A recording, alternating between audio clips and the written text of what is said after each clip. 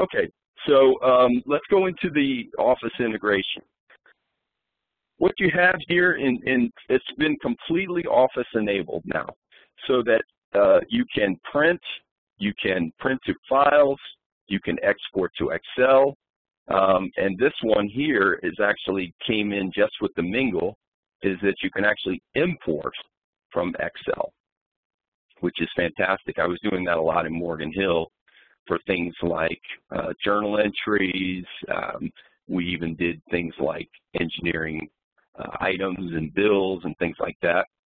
So that's very powerful. And you also have the ability to copy and paste the way you do in Word, and that includes things like pictures, graphics, and you can put them into documents, and you can also export to say Word document or PDF or whatever you want.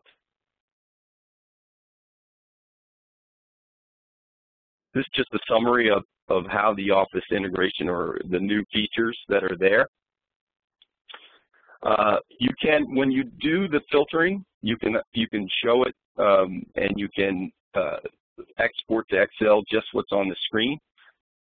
You can also do the header and line data. So this is a big difference from with Bond 5, is that when you exported things, you only get the line data, and you don't get things like the enumerated values. You don't get the labels. You don't get the field definitions, and you don't get multiple pages. So what would happen is that you'd have to go through page by page and export each page out to a spreadsheet and combine them. Well, now you have the ability to just filter a list and export everything that's in your view. For finance, we've got a bunch of export sessions that have been added that are huge. We've got financial statements that was put back in as of FP5 of LN, and you didn't even have them in Bond 5, so no financial statements. We can also output or export finalized transactions, integration transactions, perpetual inventory file. There's just a whole bunch of these that are new in LN.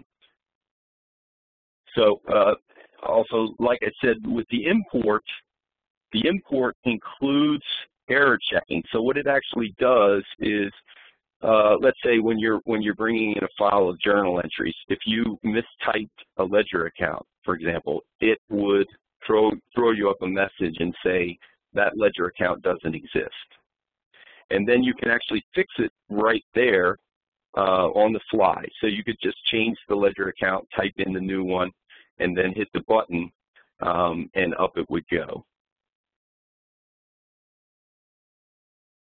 It also obeys all the rules for the DEM. So if in the DEM your role is not allowed to update that session, then you wouldn't be allowed to modify any data. You wouldn't be allowed to insert any records. Okay, and there's also some opportunities so that when you want to reconfigure a screen, you can set it up for import. So in Morgan Hill, what we did is we set up a new screen, and I think Daniel, your group did it. Would be to reconfigure the screen for revisions so that we could actually set it up and import it in Excel.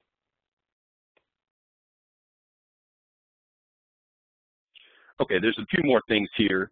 I mentioned the CRM that goes to Outlook back and forth, and you can also output to emails if you want and send those off automatically.